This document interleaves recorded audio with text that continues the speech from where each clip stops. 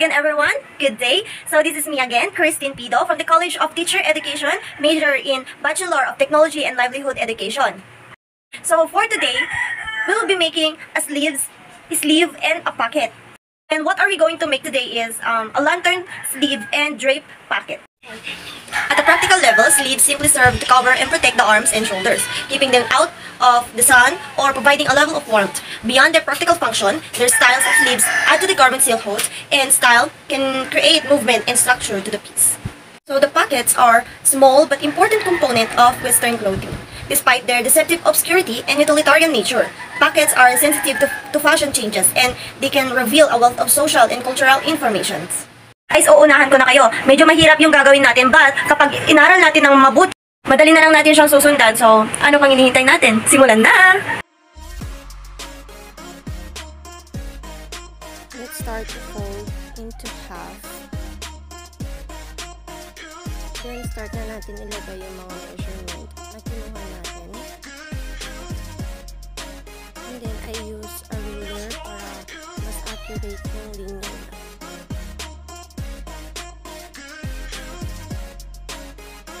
Time to cut yung drawing natin. Here's how we're going to ganito dapat yung outcome. And then on this part, I just measured 4 inches to separate the lower and upper sleeve. In here, I'm going to draw a slash line from upper and lower sleeve.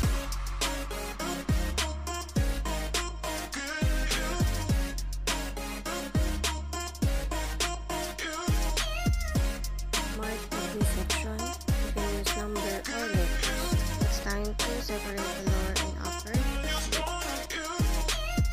We cut through the pattern, but not totally cut. Ay may iwan konti para hindi na mawala dun sa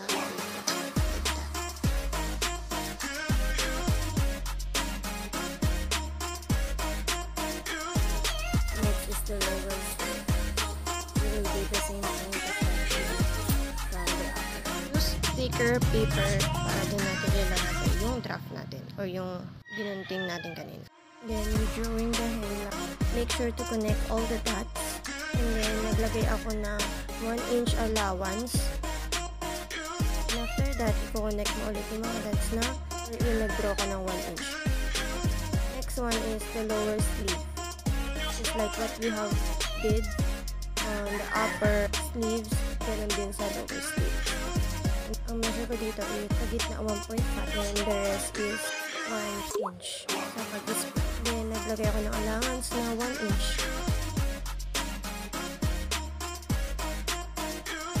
Then time to cut the edges of the drawing or the pattern. In here, pinipin ko lang yung pattern ko dun sa fabric para hindi siya matanggal. To make sure it's secure. Then when you're done pinning, kakat na natin without putting some allowance kasi naglagay na tayo ng allowance kanina.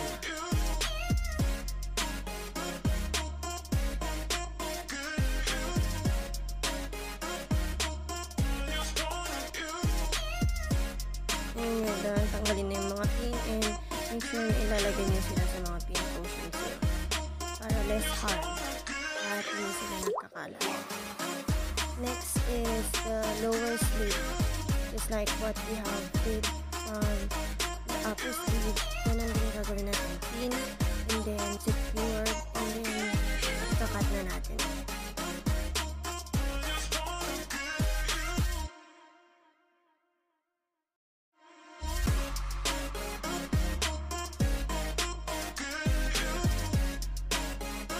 Now the outcome of the pattern.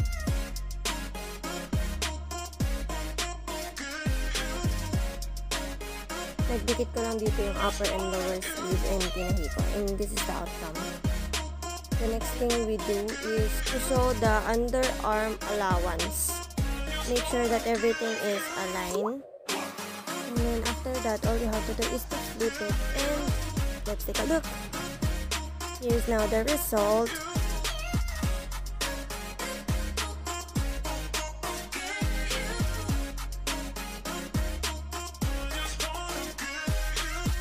Ito yung measurement ko dun sa packet. And in here, nagdodraw lang ako ng curve line.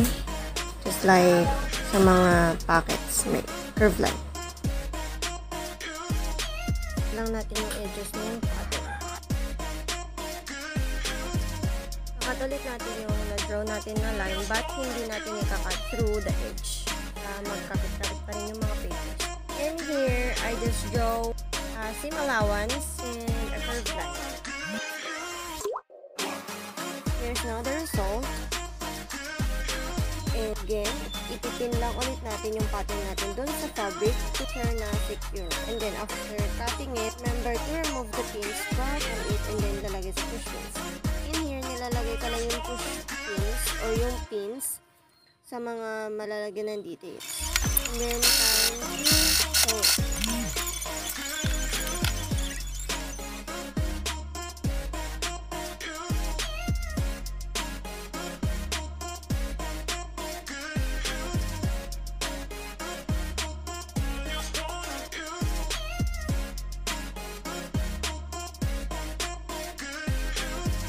let's now take a look for the result.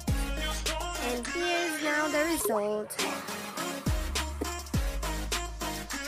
So guys, that's all for today. Thank you for watching. I hope you learned something and I hope you enjoy it. I hope to see you again on my next video. Bye-bye!